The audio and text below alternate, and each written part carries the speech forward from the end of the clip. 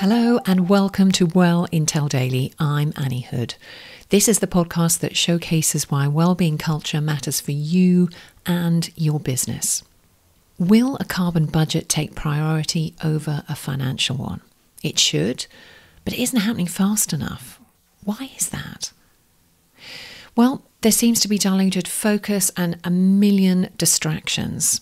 I don't know about you, but I think we've probably both got so much going on, it's easier to forget the enormity and the consequences of the climate crisis that we're in.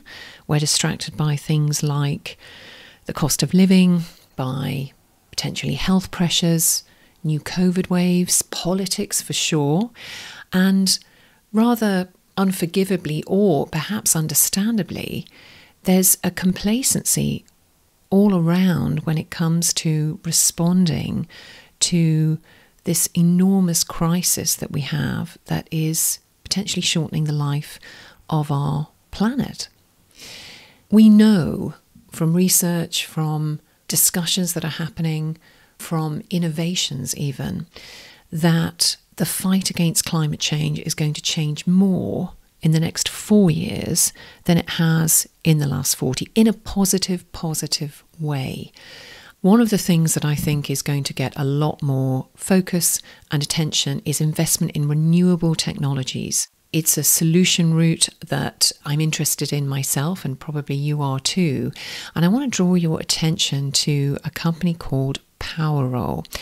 It's a solar energy solution, works with very clever tech called microgroove technology, and it slashes the kilowatt unit cost that you and I are paying through the nose for our energy from around 40p to 5p. And it isn't being talked about in the mainstream, but this growth and development is happening.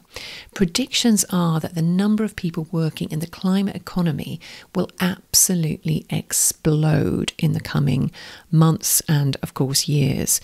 And that explosion is about passion, it's about urgency, and it's about a great and intended purpose.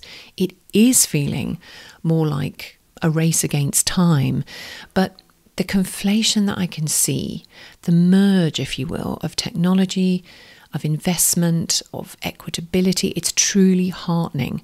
But I feel like I have to really lift the lid to find the positive news. So I'm bringing it here to you, and I'm hoping it will make you feel better. So will carbon budgets and decarbonisation take priority? They can't not. Please follow to get tomorrow's episode in your feed. Take care till then.